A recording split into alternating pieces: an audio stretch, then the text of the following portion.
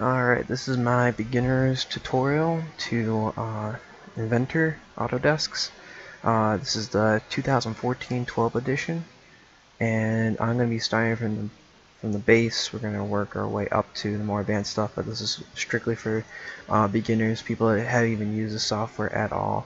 I'm going to be showing the real basics of this program. So to begin with, we're going to go ahead and open up Inventor, as I already have done. Just clicked it on. You're gonna have a box that pops in front of you, has like the updates, their news, all that kind of stuff. I already exited out of this. This is just the blank what opens up with Inventor. Now what we're gonna do now is start our first part, and our first part is going to be a phone. In reality, you should do like a phone or anything with multi-parts in multiple parts and then assemble them, but for this case we're going to stick to one part, and then I'm just going to use the phone because a phone has multiple different approaches to getting it done, and different features I'm going to have to use in order to get there. So it will show a lot of the tools, and then I'll branch off to the ones that I haven't done, but I think the phone will give us the most ability to show off most of the tools. So the first thing we want to do here is first open up a new project here. So you're going to go ahead and click on the new, and you're going to slide right over here, and you want to get the standard IPT. This is just going to be a standard part. If you're working with metal or a thin surface or something like you want the surfaces with no thickness, we go into the sheet metal IPT, but we're going to do a standard IPT for right now. This is just like beginners right here. And you're going to be approached with just a blank screen. Right now you're probably not going to be able to see anything, completely blank, and you just have origin, and you see down your left hand side here, you get your Y, X, and Z, and that is relative to how it will be sitting. If I go ahead and I click on the front, that's the orientation that is going to be naturally, that is your like your home view of it. So the first thing we want to do is we want to take our phone, which let me get my phone out of the case here. We'll go ahead and look at this, and then we'll figure out how we're going to approach to actually make this into the actual program. So I got an HTC ONE here. Alright, a little bit complex. And the first thing we want to do is figure out how I'm going to orient it. Do I want it to sit in front of you looking like this? Do I want it to be laying down flat? And so on. Now this really doesn't matter, but it just saves you a lot of time to figuring out how to set the normal view and all that kind of stuff. So it's easier just to have it done in the orientation that you find to be the most appropriate, so that way you don't have all your axes all messed up. I'm going to want to have it sit in front of me like this. To me it's going to be like this, but to you it'll be looking at your screen like this.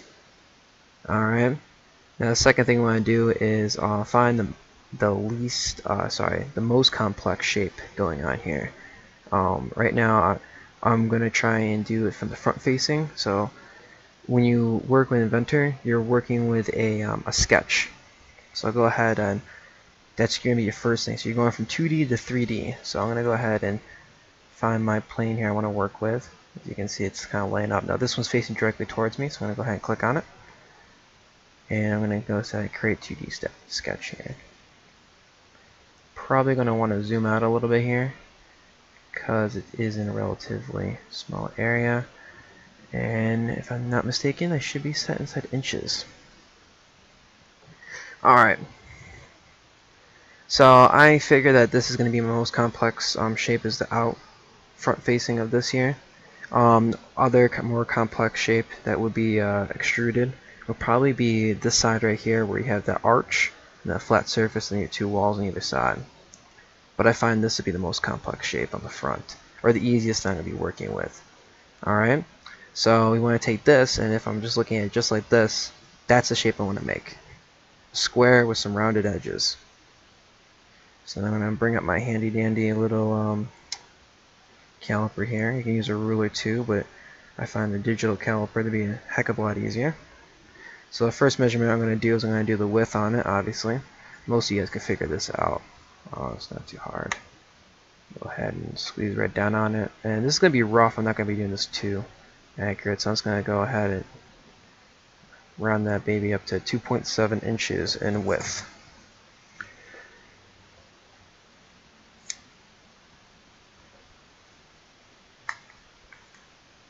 And 2.7. Alright, and since it's going to be a rectangle, I'm going to go ahead and grab a rectangle tool. It's going to be right here. And I'll show you how to get the rounded edges on you first. And I'm just going to drag it out to anywhere. And then it looks like I zoomed out way too far, so we're going to go ahead and zoom right back in here. This is going to go really small when I do this. And we're going to grab our dimension tool. Now this is how we're going to actually start getting our dimensions in there. So go ahead and click on dimension tool. Click on this line right here.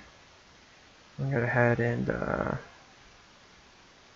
set that dimension out there. Now it's going to ask that. Now if I click on that line and pull it out, it's going to ask me how high is that. Now me being me, I accidentally clicked on the wrong line and I measured the other things. So now we're going to go ahead and measure the height. So I'm going to go ahead and zero it. Measure the height over here. And it's going to be 5.4 inches. So 5.4 inches. And then we're going to go ahead now. It does not leave your tool. I'll let you know that. So once you have in dimensions, it will not leave that tool of the dimensions until you either click on a brand new tool or hit the escape button, or if you may have found this out by accidentally clicking or right clicking on the screen, but it will bring up that, and then you can go ahead and select your escape tool there. We're not going to do that, we're going to do that there. That's just something to know about this. And we're going to go ahead and click on the opposing line here. You can see way too big and way too zoomed out. We're going to go ahead and type in our 2.7 dimension that we had previously on there. And I could scroll into this with the wheel. That works too, but if you just want to do it really quick, click on this little button right over here. And since my dimensions are out here, I actually zoomed out there too. And go ahead and exit out my dimension tool. I'm going to go ahead and squeeze these little guys in here. Get nice and close. And right here is your little magnifying glass kind of tool. And it looks like it doesn't want to... What's it doing there? It's because this little dude here is way too big.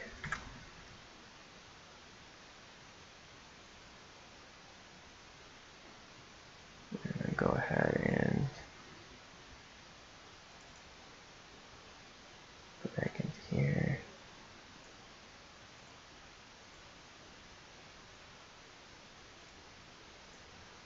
I'm just deleting and deleting this so I can just show you like that button there. So excuse my confusion if this is confusing you, but I am just trying to go ahead and show you that zoom function. Okay, so let's say I'm zoomed out here and it's a little thing and I got lost. I go ahead and click on it. It's going to zoom right into it, so it has everything fitting in there. The reason why it didn't work before is because my dimension lines were massive, so I was trying to fit the dimension lines within inside the zone. But me deleting them and then remaking them smaller, obviously it fit to the screen a lot better now. Alright, so right now we have a rectangle. Looks kind of like it, but we're missing the rounded corners if you don't notice on here. So kind of want those bezels on the side here.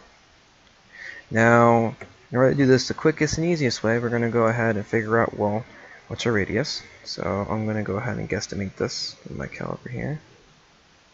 And I'm going to say I'm looking at about 1/4 of an inch radius on that fillet. That's what I call it. It's called a fillet on the side when you round the corners. So you're going to go ahead and go up here, and you're going to go ahead and select your fillet tool. Alright, now you can also just click F. Alright, now it's going to bring this up prior. Before we did this, you clicked on it, then you dimension. It's reversed with the fillet and for the chamfer. Chamfer is a slant or an angle. So in this case, we're going to go ahead and we're going to enter in our dimension of 0.25. into the fillet, hit enter. Now we're still in the tool, so now we're going to go ahead and click on one and click another. Oh well, sorry, my mistake. You have to have it up. Enter just kind of shoots you out of it. My mistake. So I already selected one of the walls, click another, and it made that 0.25 fillet there. So go ahead and click on one wall, click on the opposing one, another chamfer. One there, chamfer. One there, chamfer. So you're basically just clicking on the two lines that are connected at the corner, and it will fillet the corner on that side. So now we have a rounded face, and to me, I don't know about you, but that looks like the outside of my phone. Alright, so remember, we're going from 2D, now we're going to go into 3D. So now that we can do now is go ahead and cancel out of this.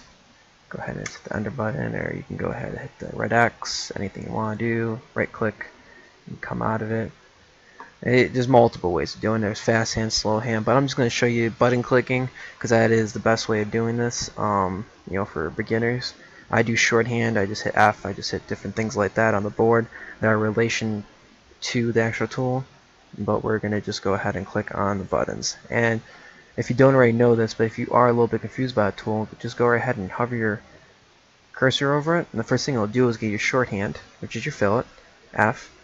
And then right down here, it'll actually tell you step-by-step process of how the actual tool works. So you can see it clicked on one wall, clicked on the other wall, and then it made its fillet. And you can go ahead and press, I think it's like F11 or F1. And F1 will actually give you more help and a step-by-step guide. Alright, so now we have that. We're going to want to go ahead and figure out the depth of this, how thick the phone is. So I'm going to go ahead and measure that. Once again, bring up my caliper here and squeeze right down on there. And it looks like we got 0.37. Alright, so we're going to go ahead and finish the sketch. That means that we have finished our 2D and now we're ready to move into 3D. So I'm going to go over here and click our extrusion. It's going to take a little bit for some computers. I'm running multiple things here, so it's a little bit slower now. And then we're going to go ahead and type in our 0.37 into our extrusion here. I'm going to go ahead and rotate this. I'm going to show you and see how it's like just going out of there. Just for the sake of it, I would go right ahead and just use this. That would be good. That would not really do too much. But since I want everything to be pointing in the positive direction, in this case, or actually no, my orientation is facing towards me, so never mind. I'm going to leave that. But if you wanted a positive direction, or if your orientation was backwards, you can go ahead and use this little flip tool. Now extrude in the opposite direction. But for right now, we want to extrude into the positive direction. So you can go ahead and do that. And we're going to hit the OK button. So now you actually have a 3D object. It's half the battle. And now you can see that's probably the best shape you're going to get right off the bat. As you can see, it does not look like it has the form factor of the phone. It just looks like I, just made an iPhone the size of an HTC ONE. So now we want to get that curved surface in there. And then, like we said, that was like the fight between the two. We had the frontal, which was the most complex extrudable one surface we could find, or we had the arched with the two sides on the phone. Now in this case, you kind of want to work from the most complex down to the simplest. That's the way I do it, because I'd rather get all my complex figures done in one big giant thing, just like I did with those fillets on all the corners, than have to go back and use different tools in order to get them. So I'm trying to save steps by making the most complex, biggest center I can find. In that case, it was the frontal face. Now I'm going to move on to the second thing, or the equivalent of it, which would be that rounded back of the phone. Now what I'm going to do in that case is I'm going to want to go ahead and zoom in on here, and now instead of selecting one of those planes that we were working on before, we're going to go right ahead and we're going to set the sketch to the back side of the phone right here.